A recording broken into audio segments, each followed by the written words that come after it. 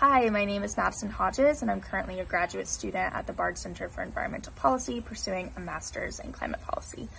So I've moved away from engineering, but I'm still in the environmental sector, so hopefully you find this interesting. I currently work at CDP, an environmental reporting nonprofit, and by the time you're watching this, I'll be working for EEE, Local Governments for Sustainability.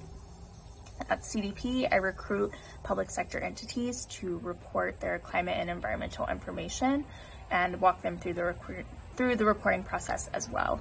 It was honestly more of an account manager, salesy type role, but it was still rewarding to be involved with this organization that sets global standards and drives ambition on climate action.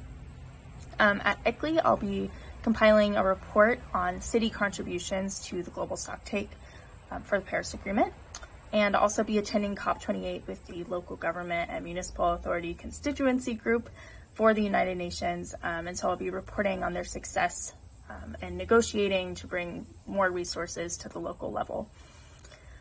Concerning my time at Purdue, I would definitely say that my time on the West Lafayette Go Greener Commission contributed to my current roles.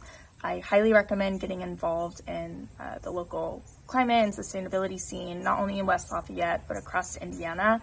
It might not seem like there's a lot, but there are really great organizations to work with. Concerning specific classes, anything service learning related, EEE 495 was really excellent. I recommend taking it.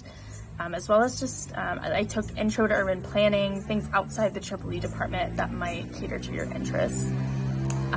If any of this interests you, feel free to reach out. I'll leave my email in the description. Dr. Payne should have my contact information, and you can also find me on LinkedIn. So best of luck, and boiler up.